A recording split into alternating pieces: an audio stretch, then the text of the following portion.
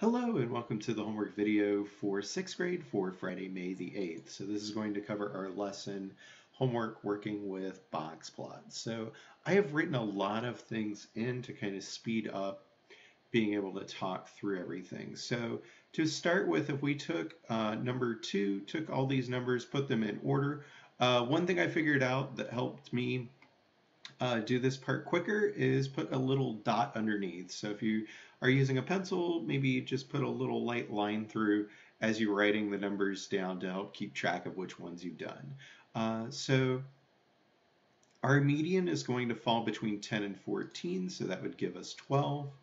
Our lower quartile, because we're working with 5 numbers on each side, would be the center number here, which would be 8. And then our center number here would be 16.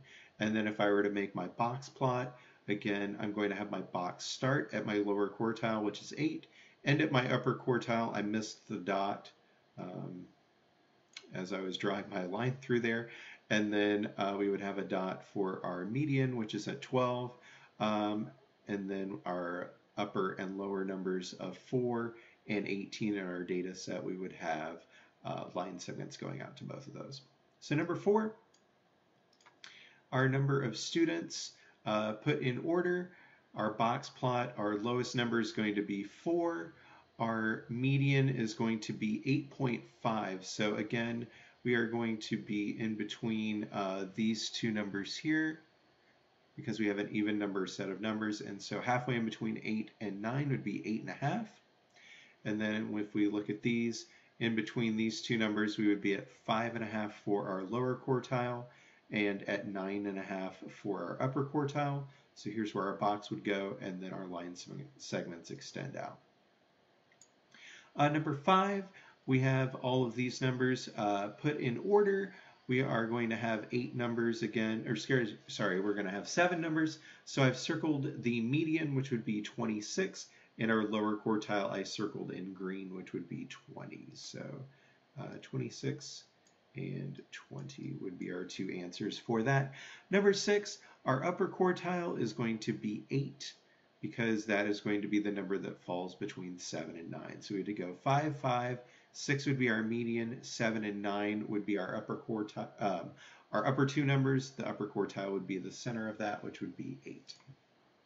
And then for number 7, here's putting all the numbers in order. I tried to hand draw as best I could.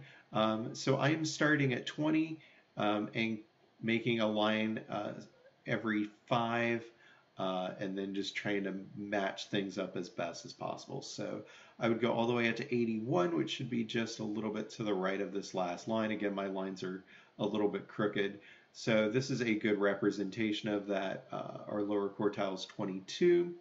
Our upper quartile is going to be 76. So I missed it just a little bit with drawing the line through there. It looks like it's closer to 75.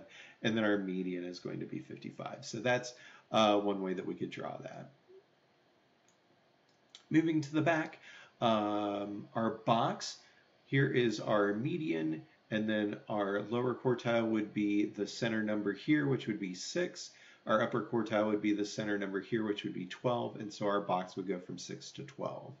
Our lower quartile for number 2, again, this is going to be our median. We're going to have 3 numbers on each side, so it would be the center number. Lower quartile would be 18. Number 3, I gave a suggestion in the lesson video on this one. So for it to be a statistical question, it has to involve multiple points of data. So our question with how many lunches did Mark buy, we are asking about different days potentially, but we're only asking about one person. And so Lisa would be the person that is not correct in this instance. Jen saying the average number of school lunches bought each day involves multiple points of data.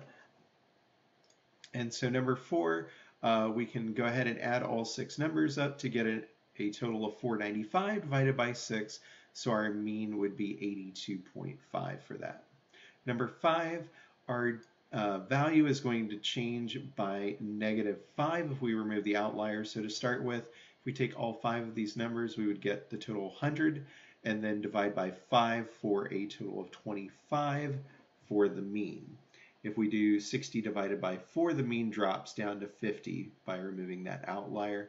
And so our median, our mean, would change by lowering it by 5. And number 6, here are the two clusters that can show up in the dot plot. So again, more than one correct answer. So those are the homework problems. If you have any questions, please feel free to reach out to me if you're a Risen Christ student.